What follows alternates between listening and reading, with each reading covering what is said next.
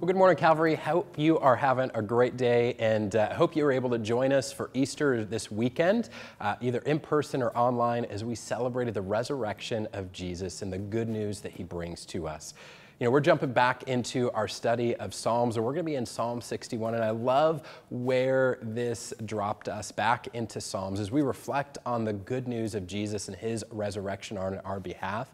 We find ourselves in Psalm 61, and I want to pick up in verse 3. It says this, it says, "For you have been my refuge, a strong tower against the enemy.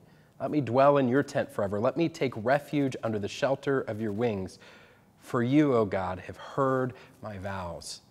You know, as we reflect on just the reality of Easter and what it brings to us in our life, we reflect on the fact that Jesus is our refuge, that he is the source of our protection, our help, our hope, and our purpose for the future. And as we reflect there on Psalm 61, it just takes us back to that place that even though the psalmist in that moment didn't know the events of Jesus and his life, death, and resurrection yet, he understood the character and nature of God, that he cares for us, that he wants to protect us and help us and lead us. But for us here, with the understanding of Jesus and his life, death, and resurrection for us, we get that by trusting in him as our Savior. See, the good news of Easter is only good news for us if we trust in Jesus as our Savior and say that, Jesus, you are my King, and I want to follow you everywhere you go. I want you to lead and guide my life. So today, have you done that?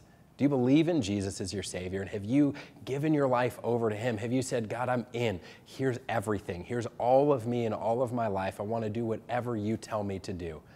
And if that's the truth for you, if that's the reality that you're living in, then we can lean on the good news of Easter and what Psalm 61 is communicating here, that God is our refuge, that we're able to find shelter and help and hope in him, and that he can forever change our life and how we approach difficulties and suffering and sorrow and hardship. But that comes through trusting in Jesus.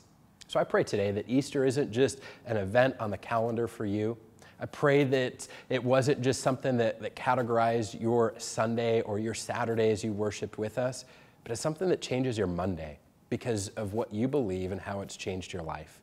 And I hope that it's not just the Monday after Easter that's changed, but every Monday from here on out as you live in the hope and good news of Jesus who died and resurrected for you so that he could be your hope, your help, your purpose, your salvation for your life.